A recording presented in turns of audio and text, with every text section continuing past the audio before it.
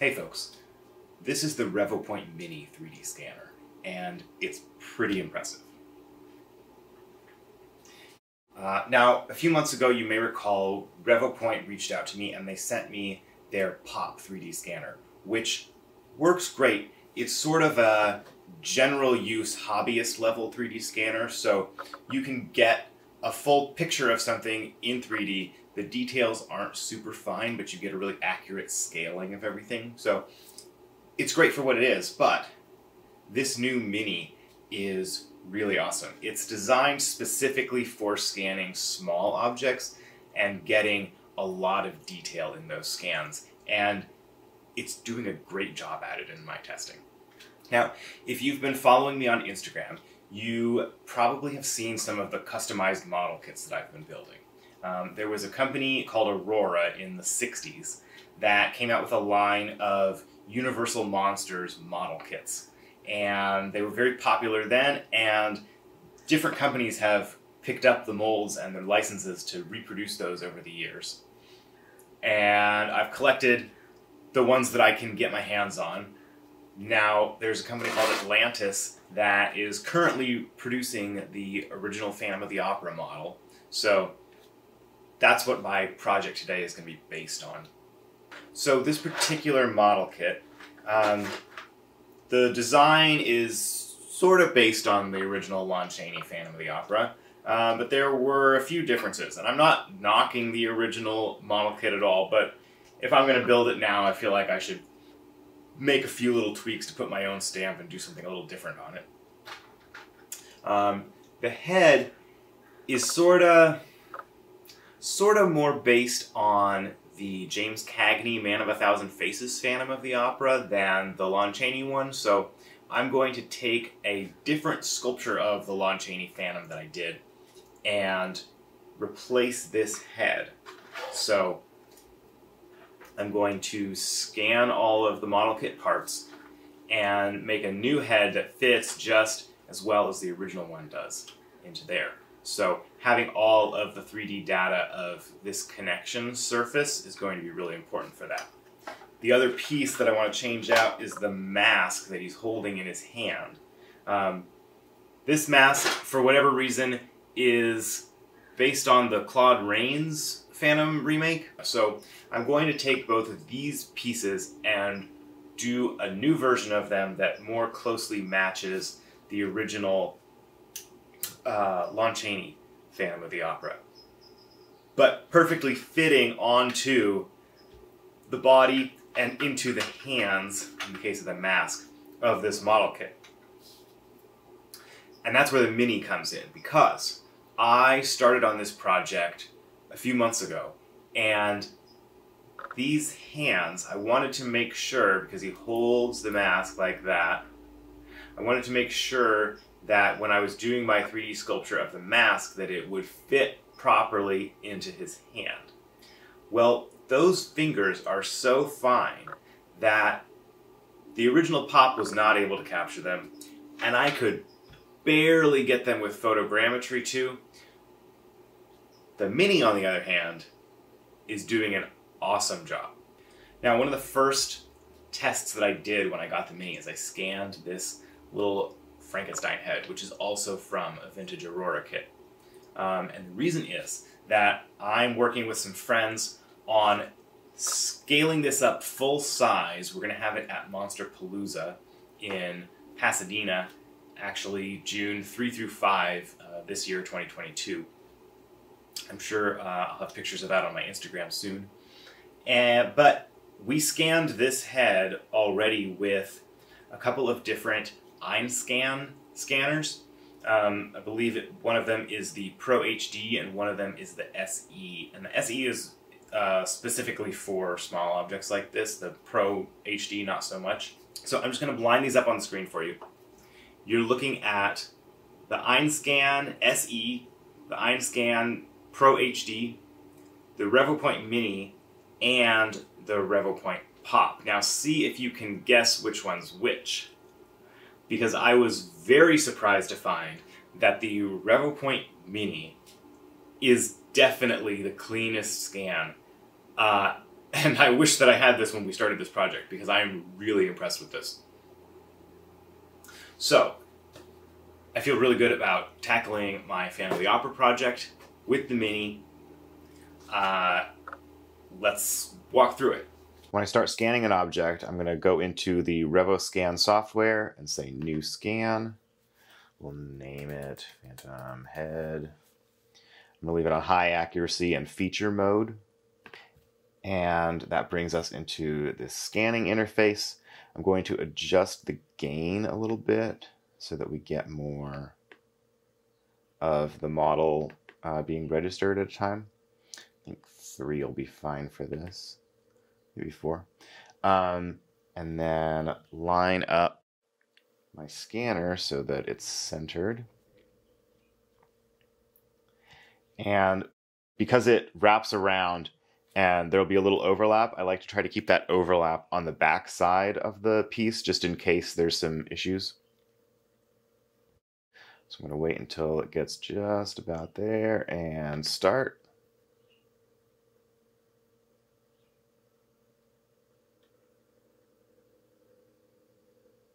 You can see the green is what's being scanned right now, and the blue is what's already been captured.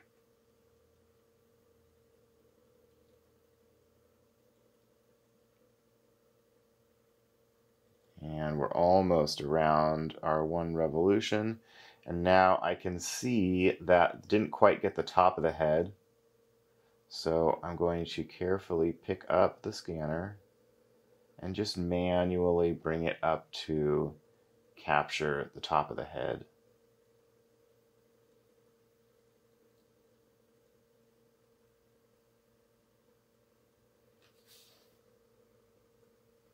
Okay.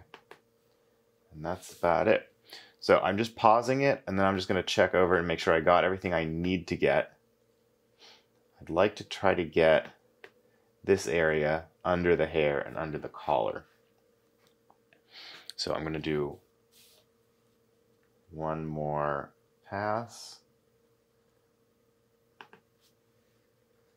It's registered. I'm just going to actually tip the turntable so that I can get under there. And that should do it. Okay. Pause. And oh, we got some stuff off to the side here. Not sure what that is. I'm just going to undo, and that'll get rid of that. Okay, and then I'll hit the stop. Now, this is to finish my scan and start going into turning it into a 3D model. So I want to hit complete, but I want to uncheck fuse the point cloud immediately, because I want to make sure when we do fuse the point cloud that we're using the highest settings. So now we can go in here. This is the option for fusing the point cloud. I'm going to check on the options there. Just make sure that's set all the way down to 0.02, which is the highest detail, and then fuse. Okay, fusing completed. So let's take a look and just make sure that this seems to be in line with what we're expecting. And yeah, that looks like the guy. Don't see anything crazy out of the ordinary. So now we'll go into the meshing section. And I want to leave that quality at 6. The denoise at 3 is the default, and that seems to be working well. And I'm going to turn on fill holes, which takes any empty spaces where there was no data captured, and it'll just kind of cover them up. And mesh. What the mesh is doing is it's taking that point cloud, which was just points in space in the right spots, and it's connecting all of those points to build an actual 3D model. And now we got meshing completed, so let's take a look at what we've got. And that is pretty impressive. And you can see even where we had some missing areas, a couple of missing spots under the lapel, it's filled those in to perfectly usable. So to export it, just click on export. That's fine. You can save it wherever you want. And I'll just call it Phantom Head. I usually do an STL, but you can also do an OBJ. Okay, exported successfully. So now we have our 3D model that we can take into ZBrush and do what we need to. So as we are scanning each of these objects, what I found works best is to try to get as much as you can in one pass. As you start to do a second pass, you kind of introduce more chances for error. And so that's another reason why smaller pieces work better. But also by splitting it up, I'm really able to get all around each of the body parts. And in order to get as much surface on one pass as I can for each part, you'll see I've got each one placed on a pin or a little piece of wire. And then I took a little blob of just regular oil-based clay. You can get something at the craft store. They include with the Mini some blue tack, sort of wall poster putty. That's fine, and I use that for some of the pieces, but I like the oil-based clay because it's kind of got a firmer hold.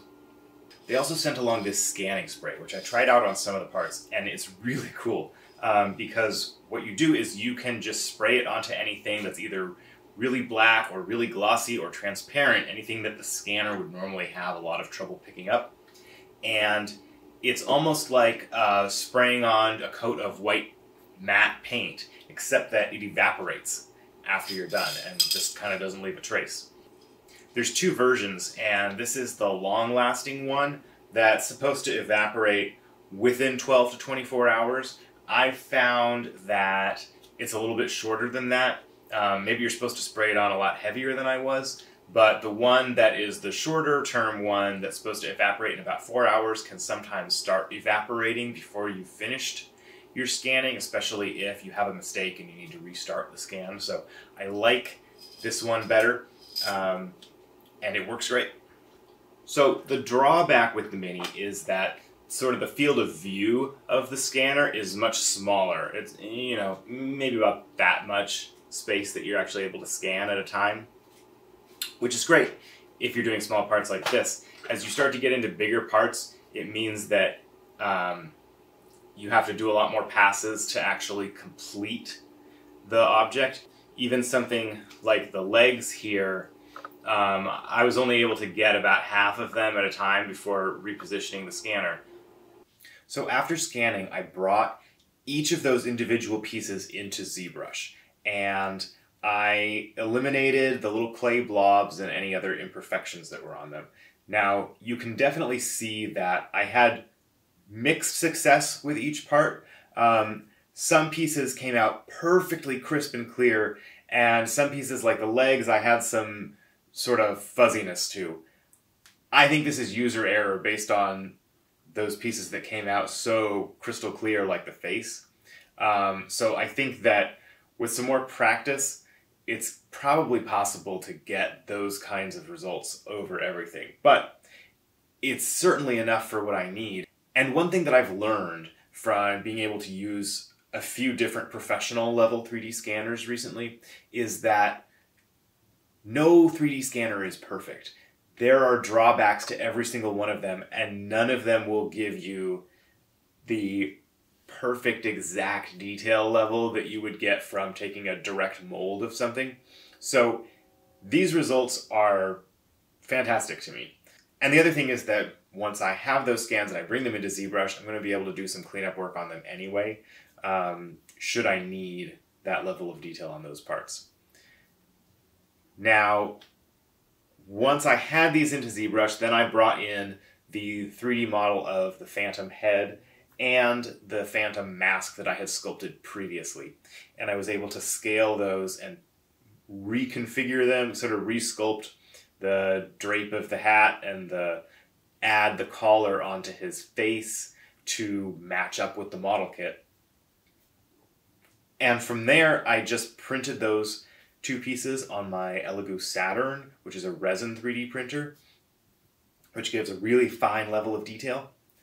And they fit great because the Mini is giving you not just the surface detail, but the actual scaling. When I scaled these up in ZBrush, they're coming out at exactly the right size to fit onto that model kit there, which is awesome.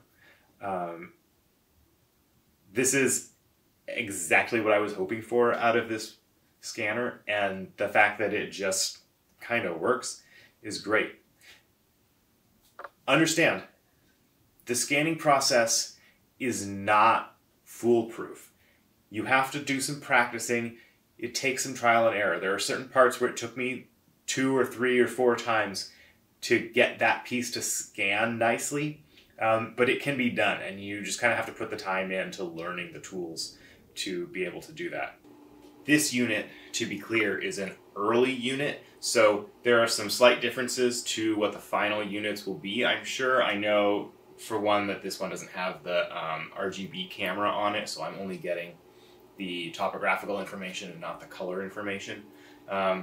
And I know that right now I'm having some trouble connecting it to my newer M1 Mac. It's working great on my Intel-based Mac, but I know that they're also working on that too.